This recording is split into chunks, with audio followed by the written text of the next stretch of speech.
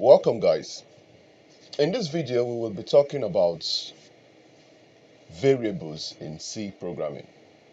So let's create a new file called variables.c.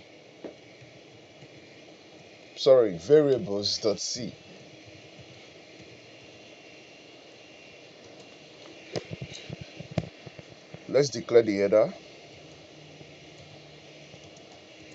stdio.h.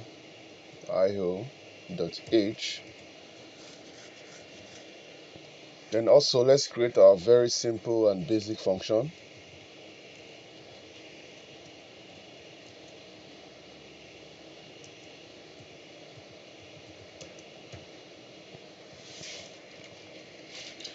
Now, what you need to know with variables in C is that variables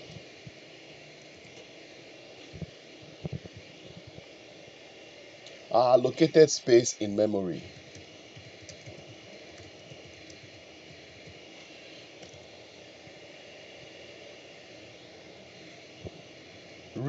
So you refer to a variable name to access the stored value. And also, you have to declare the data type before storing value. So let's see this in action. So what this means is your variable is an allocated space in the memory. Now, when you have a variable name, that variable name is storing a value, and to be able to access that value, you have to refer to the variable or the variable name. But before you declare a variable, you have to declare the data type. Now, there are two ways to declare a variable. The first step is to declare, then you initialize. So let's assume we have a variable called x, and we are storing numbers. So integer x is equals to 1, 2, 3. What we've done right now is called declaration. After you declare, what we've done here is called declaration. So without storing anything, it is called declaration. Now, after you've declared the variable, you can now store value into it. And this is called initialization. But there is a faster way to do it instead of typing 2 lines of code, and that is you declare and you initialize at the same time, and we have this int y is equal to 456, and this is what we call declaration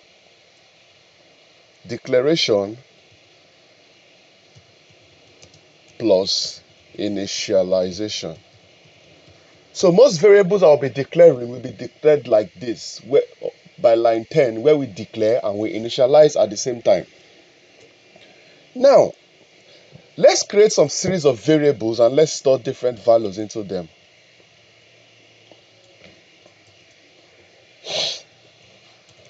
Let's call these variables a comment.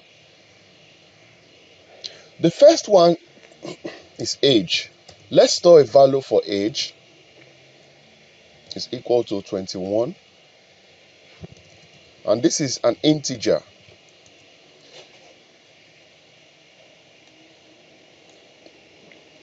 The second one is a floating point number, so you use floats.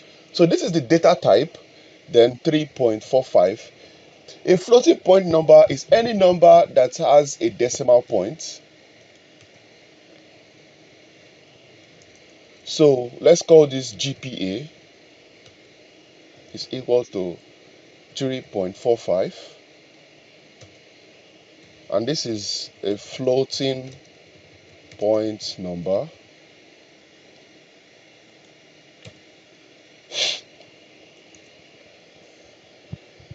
The next one is a single character. You use char to store a single character. So let's say char grade, that is in char means character, is equals to, and you use a single apostrophe. So this person had B as a grade. So this is single character. Now let's try to store a string, a series of character. C does not have the string data type, so instead you use what is known as a character array. So let's go char name, then you put this array symbol. We are going to touch on array in subsequent videos. Then you use double quotes.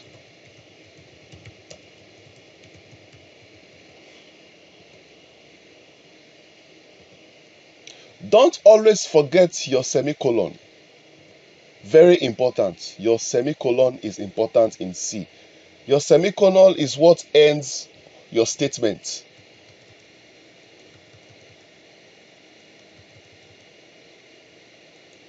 So this is a array of character.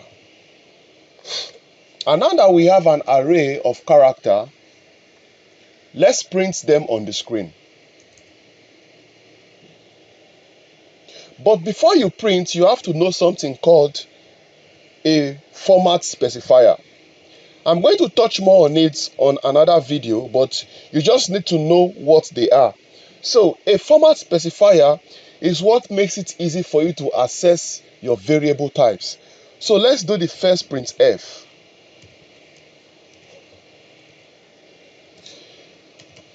Hello, let's refer to my name. So if I want to get the value of my name, I need to use the format specifier, then s.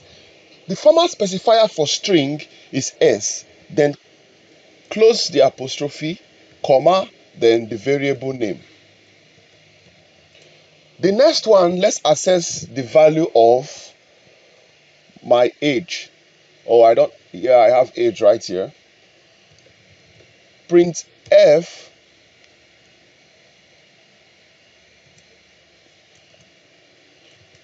your fake, that's not my real age, your fake age is format specifier for number or integer is a D. Close that, then write out the variable name that you want to access. Let's call out the GPA. Your GPA is your fake GPA is format specifier for a float number is F.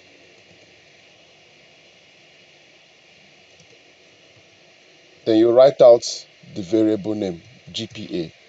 And last but not the least, printf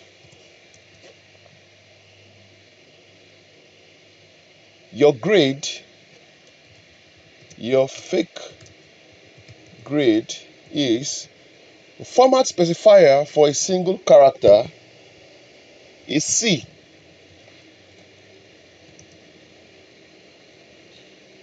I will call this grade.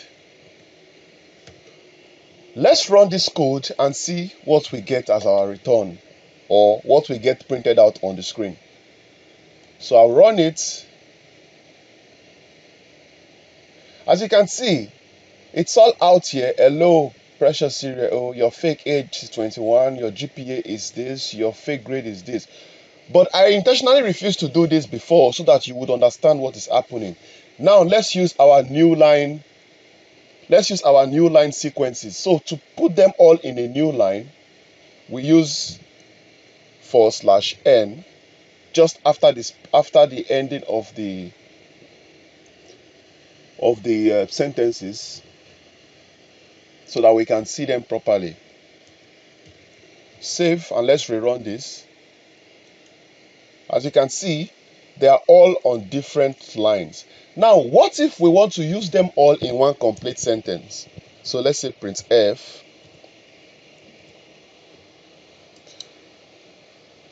my name is Then you use this format specifier for the character S. My name is, I am, for age D, because we want to bring in the age. I am years old. I scored, format specifier for the character C. I scored C grade in the exam. Then my GPA is, format specifier for the float is. Then now we need to arrange all the arrays just as the way they will appear. So the first one is name.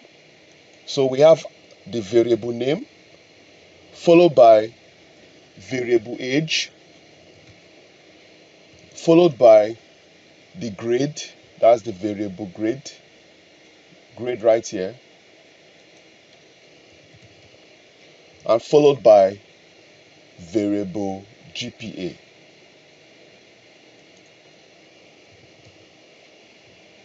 So let's see what we get on our screen. I've used them all in one sentence. Let's see the return. Let me clear this and let's go over it. Let's do it. Oh, sorry. You see, always close with your semicolon. Very important. Close with your semicolon. It's good that you see me making this mistake so that you won't have to do it on your own. So let's rerun it. Yet to save. Yes. So close your semicolon for every statement. End it with a semicolon. Then let's run. Hello, precious. This is the first one we did. The first three. Okay, we converted the last one. Now see, your fake grade. Sorry. Oh, let's put a new line here. And let's save that. Let's clear again. And now we have it. So the first 4 that we did up here, this 4 is showing on the screen. But also the last one that we just did, the long sentence. My name is Precious Ireo. I am 21 years old. I scored B grade in the exam. My GPA, not GPS, my GPA is 3.4. Just for posterity, let me spell that correctly. Let me also spell this. I think I saw another mistake there. My name is, for posterity, let me spell that correctly. Now let me rerun it. So my name is this, I am this, I scored B in the exam, my GPA is this. So I'll see you in the next video. Thank you.